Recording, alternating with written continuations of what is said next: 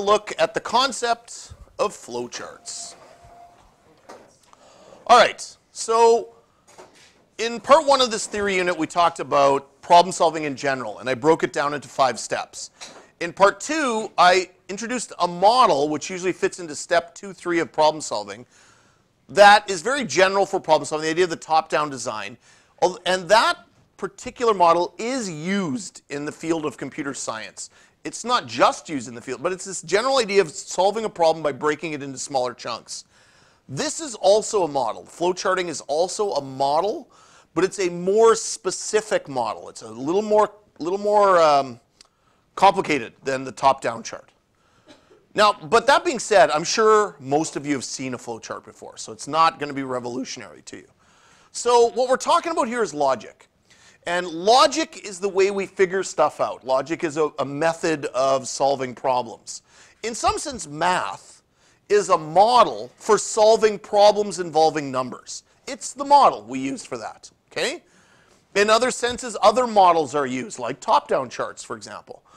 We've already used the top-down chart, and there are other models that you can employ, and today we're going to focus on a different model known as the flowchart. A flowchart is an option model for solving problems. Now, before we go any further, let me ease your minds. For the course overall, you are not going to need to do flowcharts. This is the one time this year that you're going to be making flowcharts as an exercise, but I'm not going to require flowcharts or top-down charts for any programs you write. Once we get into our next unit, it's pure coding from that point forward in the course. Okay, so this is the theory unit where we look at this. That's not to say that these aren't useful tools. And they are used in the real world in programming environments. But you guys in this classroom are not going to need to do them. Okay, so this word, algorithm, is a word to represent essentially how you solve a problem in a step-by-step way. It's not exclusive to the realm of computer science. Flowcharts is essentially a visual representation of that. Now, other ways you can do step-by-steps include how-to instructions, right? When you get like, you buy something at IKEA and how to set it up, like a coffee table. You get how-to instructions that shows you step-by-step how to set it up. Recipes are how-to instructions, how to bake a cake. It shows you step-by-step how to do that, okay? So that's what an algorithm is. Recipes and instruction manuals are algorithms, okay? They're algorithms to show you step-by-step how to do something. The flowchart is an algorithm. It's just an algorithm done in a visual way, okay? It's a way that you can see the sort of solution in front of you. For some of us, it helps because we're visual people and we like to see things in a more visual way. But for others, it's kind of a time waster, okay? But the way a flowchart should work is you should look like a roadmap that'll get you through from the start to the end of solving the problem. Okay, which, by the way, is exactly what a computer program is. Excuse me. A computer program is also a step-by-step set of instructions, and you write the code using an algorithm. Okay, so they mesh, they come together in this way. Okay, so the flowchart is this visual. Let's get started with it, okay? If we fit this into the 5 problem-solving steps that we've been looking at before, okay, here's how it would fit. Step 1, what is the problem? This is just general. In computer science, that's the same. You still have to define the problem. Step 2, make a model. Well, that could be where you develop your algorithm and use a flowchart or a top-down chart, or neither, as you start to develop your algorithm and then move to step 4, where now you're actually going to write the computer program, which, by the way, is exactly what we just did in our little Pong example. We actually wrote the computer program. We used the Scratch environment, which was drag and drop, and then we did step 5. We ran it. And if it didn't work, then we would have had to go back and start over again. So with doing flowcharts, there are some symbols you need to know. Let's go over them. The common symbols are 1, this one, you're going to only have 2 of them in a flowchart. They represent the beginning and the end of the flowchart, or the start, stop, or the begin, like I said, whatever you want to call them. It's not drawn really well up here on the projector, but that's a rounded rectangle. That's what that usually is. An actual rectangle is the most common symbol you're going to find in flowcharts. It just represents you doing an action. So something is happening on that step, okay? It's called a flowchart because it has a direction to it. So unlike the top-down chart where you use lines, flowcharts need arrows because it indicates a direction that you're going, okay? This symbol we'll get to a little bit more in a minute. The diamond shape is used to make decisions. It's essentially a fork in the road where you can go one way or another, and we'll see that in a minute. This one you don't see in all flowcharts. This one is more specific to like computer programming. It represents when there's input or output happening. So this is where you kind of are involving the user. So you're getting information from the user or you're showing information to the user. So in general problem solving, you don't need that one. But in computer science, maybe you might need that one. Okay? Circles are optional shapes that are usually used to just sort of clean up the flowchart. They're nothing you need to generally worry about. Okay, so let's do the world's simplest flowchart. Okay, just basically step by step. So here's the problem. How do I get in a locked room? Okay, first thing I would do is basically think about all the steps necessary for doing this. But let's skip right ahead. Let's put it into a flowchart. So those are the steps. Let's put it into a flowchart. Okay, so I start. I walk to the room, stop at the door, take out the keys, choose a key, put it in the lock, turn the key, open the door, take the key out, walk in, and I'm done. This is like a board at a game, like a board game, right? You just go from like a Monopoly. You're just moving step to step to step, okay? The simplest flowchart possible. It's all just steps. It's all just actions, moving from one action to another. But I kind of took some liberties here. Like for example, when I said choose a key, that be maybe more of a decision happening there. So in the next one, I'm going to make it a little more difficult. Let's try this next one. Okay. You're in a house. You have a telephone, a doorbell, and an alarm clock. And they all have the same sound. You hear ringing. Which one is it? Okay, well, let's try and solve this. I start. I hear the bell. I make my first decision. Is it the telephone? If the answer is yes, I answer the phone, and I'm done. If the answer is no, I have to make another decision. Is it the doorbell? If the answer is yes, I see who's at the door, and I'm done. I don't have to make a third decision. If it's not the telephone, and it's not the doorbell, it's the alarm clock. So I turn off the alarm, and I'm done. Here in this flowchart, you see the use of the decision symbol. What this creates is that fork in the road. So to get from the start to the end, I have a few different paths I can take. Right? It's like driving from here to MTS Center. There's a few different paths you could take. Some of them, depending on the way you go, will make different results, right? So it's the same idea here that we are taking a path through the flowchart to get from one place to the other. In the previous flowchart back here, there was only one path. You just kept following along.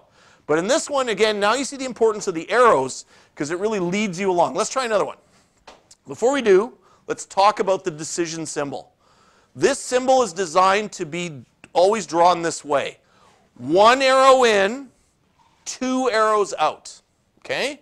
You might be tempted to draw sometimes this symbol, like say you had a flowchart that said, pick your favorite color, and it went down to a decision symbol. You could have like 20 arrows coming out saying red, blue, green, aqua, I don't know my colors, whatever, but I would recommend that, and in general problem solving, that's okay. But in the realm of computer science, you want to kind of actually just have it one arrow in, two arrows out. Which is why, if I go back a little bit, in this one, I used two decisions, right? I should have just basically asked the question, which one is it? And I could have an arrow going phone, alarm clock, doorbell, right? But I want you to try to do it with just one arrow in, two arrow out. And the reason is, that's the way it's going to translate into coding a lot better if you do it that way. Okay, let's try another one. Make Walk's peanut butter sandwich. All right? There's some steps for this. Let's put them down. Let's move ahead to the actual flowchart. Okay.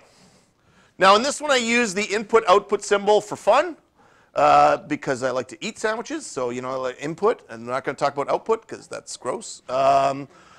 So I get my stuff, peanut butter sandwich stuff, put the two slices on the plate, spread peanut butter on one of the slices. Ooh, do I want jelly?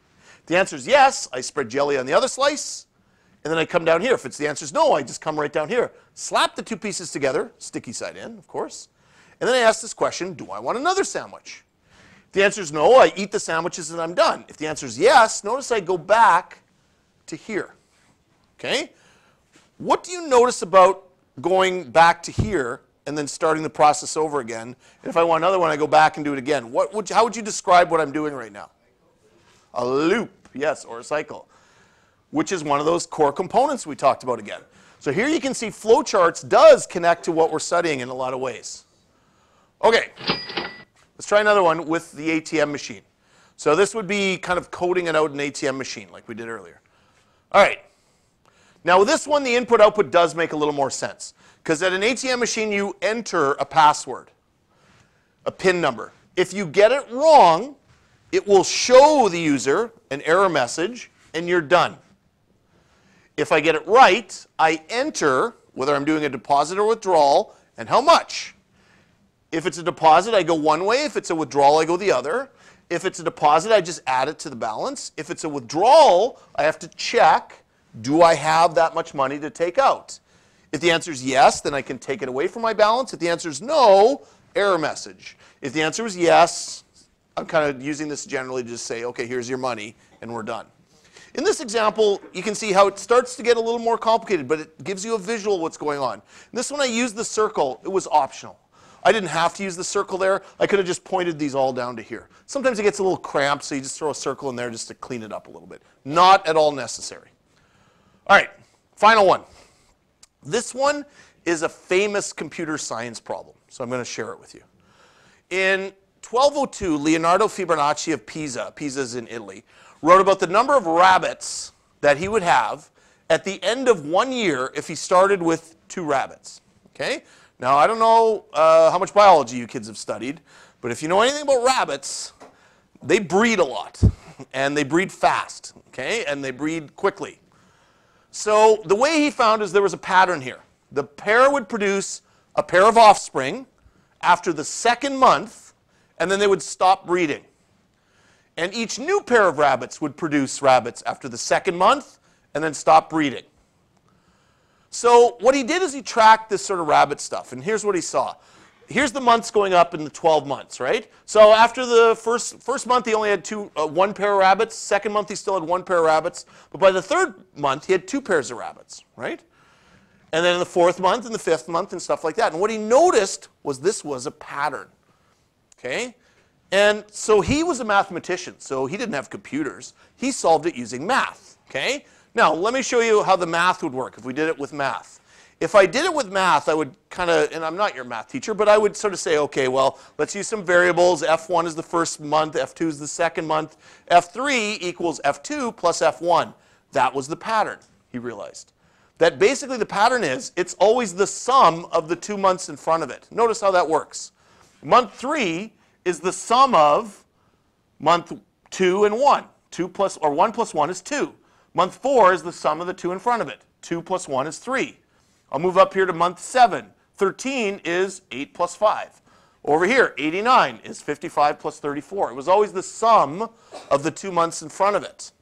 He figured out the pattern. The pattern is known famously as the Fibonacci sequence. Okay?